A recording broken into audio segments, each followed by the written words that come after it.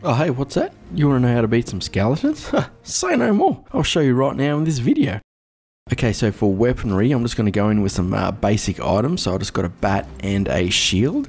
Blunt weapons such as the club are way better in dealing damage to skeletons. You can always test out to see how effective your weapon is against an enemy just by hitting them. If the damage number is yellow, it's effective. If it's grey, the enemy is resistant to that weapon. If you don't have these items yet, just go and craft them up. They're pretty simple to make. You're going to want to consume a minimum of 2 food sources because when it comes to fighting skeletons, you're always going to be on the move. So you want that stamina bar to regenerate quickly. So I had a quick look around on the surface, try and find some skeletons, but I couldn't find any. So I'm going to head down into the burial chambers. There's always spawners down there, so there's going to be plenty of skeletons. Alright, so here we are. There should be some skeletons pretty close by. Alright, we got one there and another one. What I was saying before, you want to try and keep your distance from the skeleton at all times. What you're trying to achieve is for them to strike you first, where you can then lean in and get a couple strikes on them.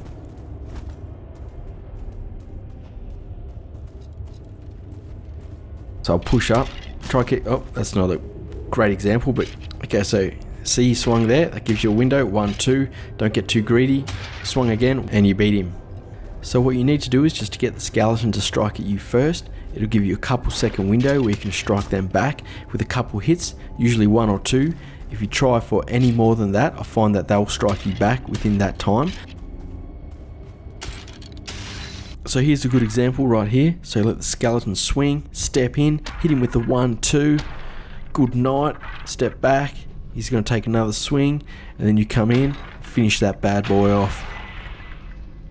I'll have a quick look around now and see if I can find some more skeletons and show you how to deal with a few skeletons coming at you together. Oh, here we go. We got 3 skeletons here. So I'm just trying to pick one off at a time. You just really got to try and isolate one and take them down one at a time. Just make sure that you're always on the move. Really keep that distance between the skeletons. Try and separate them if you can. If not, keep stepping back and leaning in for the strikes. It's going to be a bit of a slow process, but just keep stepping back, letting them swing and getting those hits in when you can. This is where the shield comes in handy, because once you've opened up that window on one skeleton and gone in for a couple strikes, the other skeleton will most likely be coming in with their strike, so you can quickly whip up a shield and deflect it away.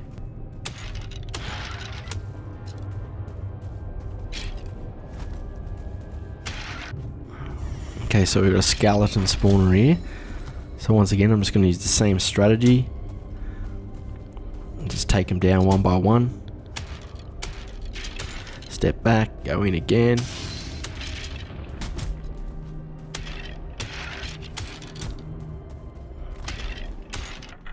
If you ever see a skeleton get stunned like this, make sure that you go straight back in and get a couple more hits on them. Oh, okay, another one quickly spawned in. I'll have to take these dudes out. I'll try and get a couple hits on the spawner while I can. There we go, that's gone. And no more skeletons can spawn in on me. Take these boys down.